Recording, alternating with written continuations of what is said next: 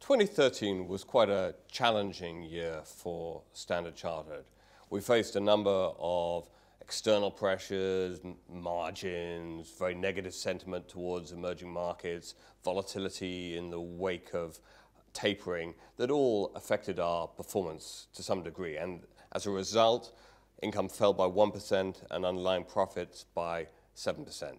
Looking ahead, our confidence in the opportunities our markets across Asia, Africa, and the Middle East present is undiminished.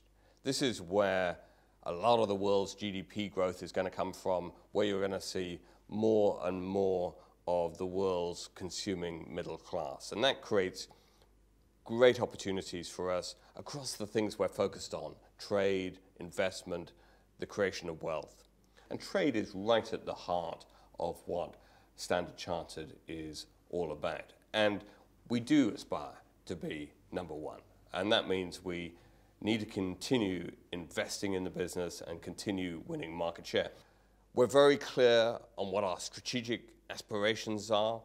We've reorganized the business so as to enable us to work across the boundaries of the different segments and product groups to make the most of those opportunities. We have a very strong balance sheet. We have great product capabilities, a fantastic team of people, and deep client relationships. So we're superbly positioned to make the most of what our markets in Asia, Africa, and the Middle East offer.